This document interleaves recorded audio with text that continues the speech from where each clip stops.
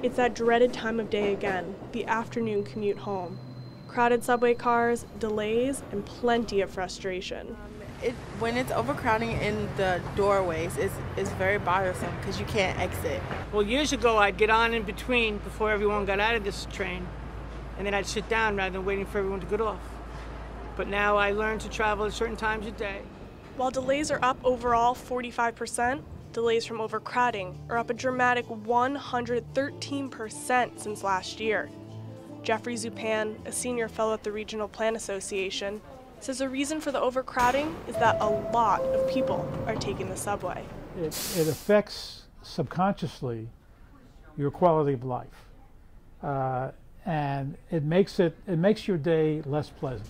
6 million people in New York City ride the subway every day, and that number isn't slowing down, even when the trains are. Many commuters are left wondering if the crowded train is worth the price, especially when fare hikes are to hit again this month. Still, some riders seem to be adjusting. It can be bad at rush hour, but I guess you gotta take it with a grain of salt. You know how many people have to commute in and out of the city. Sometimes trains run slow, so I mean, it's not aggravating, but it is a thing.